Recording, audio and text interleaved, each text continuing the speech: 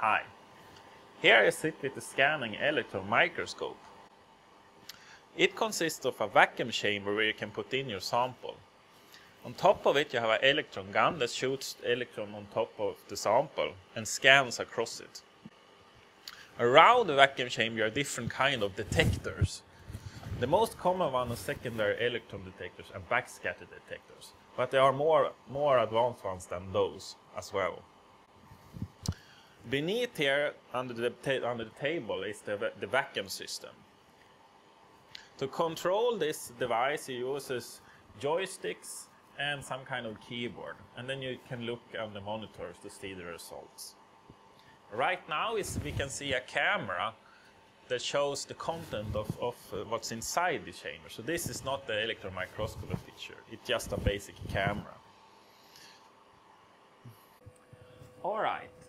This microscope works by using different kind of detectors. And the thing that you see pointing out here around, that is the detectors. This secondary electron detector works like that when you shoot the electrons from the gun into the sample, those will generate secondary electrons in the sample that jumps out. And those are attracted to this detector by electric field and then collected and measured. And thereby you can create an image. On this side you have the backscattering detector. This is the control unit for it, but actually the detector is located here inside, just beneath the gun. And it works like that when the electron gun here shoots electron at the sample, some of those are reflected back upwards again and can be picked up by this detector and create that is called the backscattering image. A new, more modern SEM will have that detector inside the lens package here in the gun, and then it will be called an in-lens detector instead. The backscattering detector here and the secondary electron detector over there are the most common detectors that you will probably use most of the time. And the theory behind how they work are not so complicated, and I think it will clarify a few details if I go into more detail around it. So I will take out my drawing pen and show you some details on this now. So here I draw a vacuum chamber of the microscope, and in the bottom I have the sample stage that we can move around with the sample on top. At the top and at the right side we have the gun, respectively the secondary electron detector. The gun shoots the electron beam into the sample, and you can see that the sample has a small cave here also that we now hit. When the beam hits the sample, secondary electrons will be emitted, and these will be collected by the secondary electron detector because it has an electric field around it that attracts the electrons, sort of like a vacuum cleaner. Some of the electrons, due to this cave that we're scanning now, will actually come out from it and hit the detector, but some of them will also be hindered by obstacles and things. And due to that you will have a shadow casting effect that depends on the position of the detector. If you move the detector more up to this top alongside the gun, then you will reduce this shadow casting effect. You can compare this to a system where you have a light torch and you shine light straight across the sample from the side. Then you know it will cause shadows. And if you have your eye located at the viewing point at the top where the gun here is located, then you will see this typical shadow casting effect. So it's sort of the reverse. So here I put in a secondary electron image taken with the microscope. Here you can see the typical shadows, and the detector here is located at the top right in the image. And you can see that the shadows is at the top right of all the holes in the pictures, and the high bright spots are in the bottom left region. So that's the typical shadow casting effect due to the detector position. So now let's discuss the backscattering detector instead. The backscatter detector is located right beneath the gun here. And this detector picks up the high energy electrons that are backscattered from the sample when you shoot at it. The number of electrons that are backscattered is depending on the material that the sample is made out of. If it is heavy elements, then they will generate more backscattered electrons, and that will emerge as whiter colors in the image. So let's put in another microscope image of the backscattering detector. And here it is. It is the same sample surface as that we saw earlier with the secondary electron detector, but here it is in backscattering mode. Now you can clearly see that the contrast differences here is mainly due to material differences in the sample and not so much topography surface. And you can also see that the shadow effects are very little in this picture as well, because this detector, as I draw before, is located right atop the sample, right beneath the gun. So here is another slide again of the backscattering image. This is a lower magnification. I just want to show you what you can do if you use an X-ray unit on the microscope as well. So here is the EDX mapping of the elementals of the material. This blue image represents the elements. Red means aluminum and blue means silicon. So now you can actually see that the backscattering images contrast is depending on the elements in the material. So let's go back to the drawing board again. If you shoot with higher voltages, then they will penetrate more deep into the sample and generate more information from the bulk instead. And that means that when you scan the surface, you will sort of get some average value, and that will smoothen out the effect. So at high voltage you will have this profile of the surface contour. But if you compare it to the low voltage instead, the blue curve that I draw here, it will be much more detailed. So in general you can say if you drop the voltage you get higher details, but if you increase the voltage it will be a more smoother image with more information from the bulk. Okay, I think this is enough for today. Now let's go back to the microscopy room.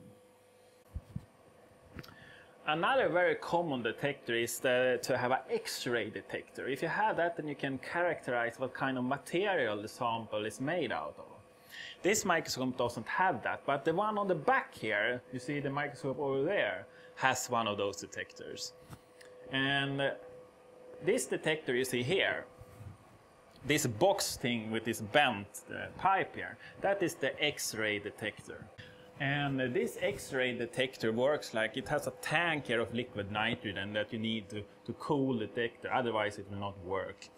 And the detector is inside here, and it works like that. The gun here shoots the electron at the sample, and when the electrons hits the sample, they will emit the X-rays that are characteristics of the material that the sample are made upon.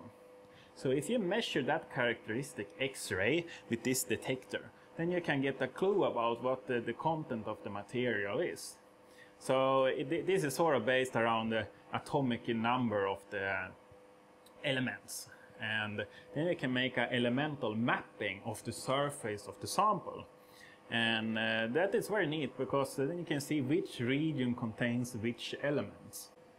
Here you have the cathode luminescence detector. It is used when you have environmental pressure inside the chamber. This system can work at higher pressure ranges than a normal standard SEM. When the electrons are generated in the sample and jumps out, they will interact with the gas and create light. And that light can be picked up by this detector, and then you can form an image. You use this kind of detector system because the secondary electron detector that is used in high vacuum will not work if you increase the pressure. So you need to have different detectors for different pressure ranges. So there is also a third detector here that's also for another kind of pressure range that works in a different way, but can achieve an image also. So this is how you change the sample.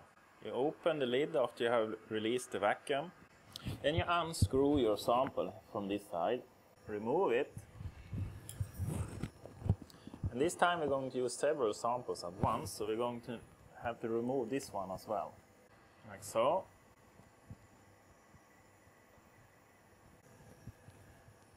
Then we screw our samples tight on this other holder. And we have severals. Like so.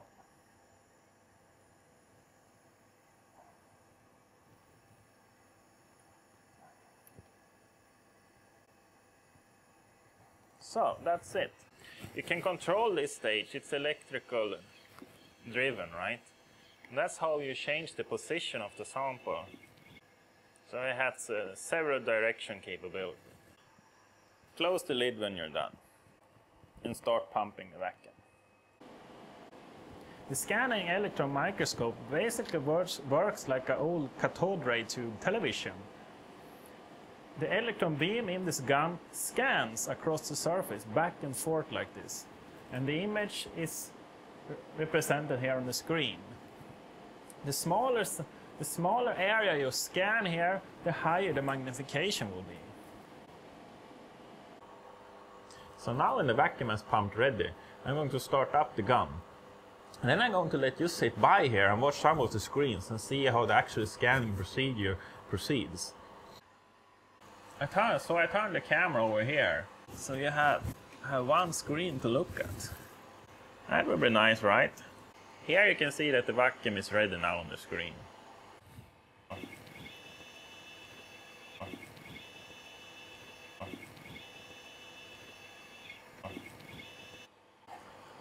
So here you saw the piece that's moved around. This is the control stage you saw before. This triangle piece up top here, that's the gun. And what you see here to the right,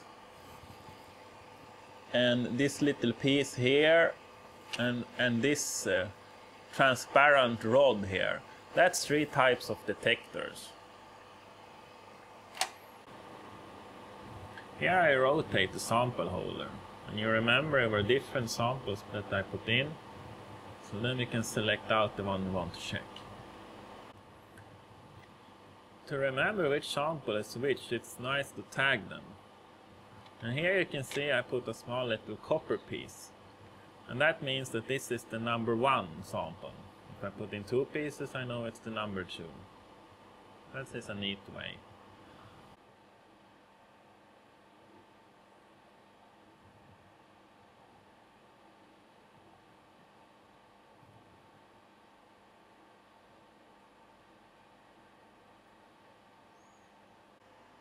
So here you can see 2 TM grids. The top one here is turned upside down compared to this one. And if you look down in this corner, you can actually see that there is some cracks here. That's the cracks you see in the carbon film that's coating the grid. At the moment we run at 10 kilovolts. Now let's see what's happened when we go down in kilovolt range.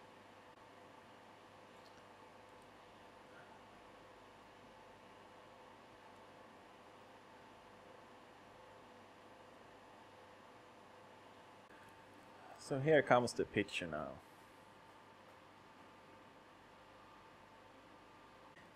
You remember I said that one grid was turned upside down.